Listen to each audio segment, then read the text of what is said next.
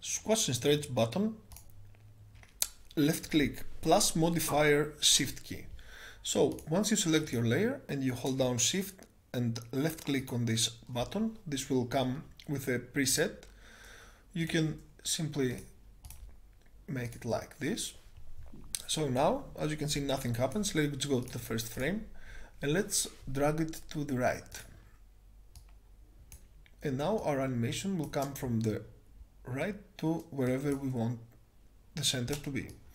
So now we want to add a squash effect. Simply click on the layer and click on the squash in effect and come somewhere in the timeline and simply add a cool squashing effect. Now your animation will happen, as you can see here, dynamically. Also for the animation out, you go to your out settings and let's make this let's basically come right back to where it began. And now we've got this cool in, and if we wait, let's trim the composition here. We've got the out. For the out, we can do exact same thing. Let's come to the squash out. Let's come somewhere where the animation is a little bit more visible, and let's drag it right so. And now you can see it will take the dynamics and will come in and out.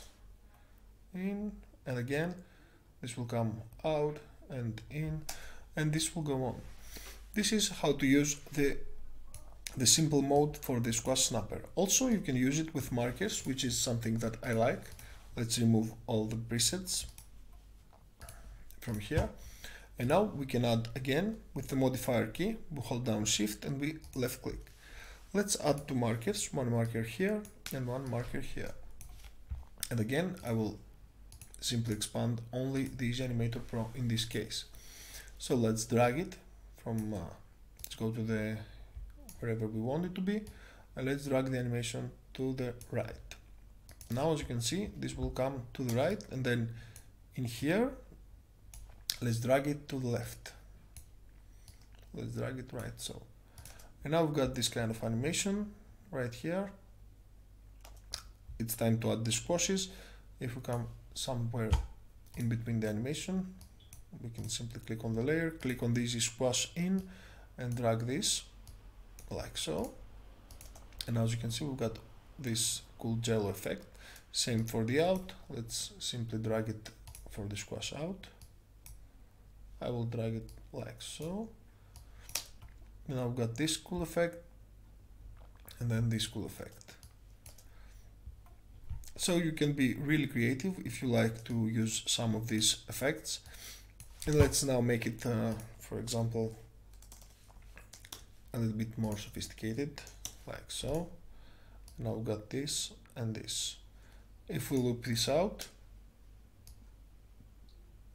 this part, you will see that we got a cool jello animation with this cool effect.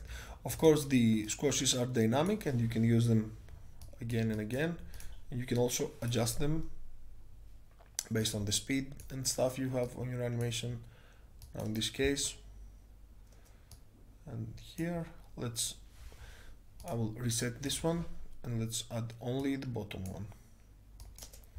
And as you can see, we now have only the bottom.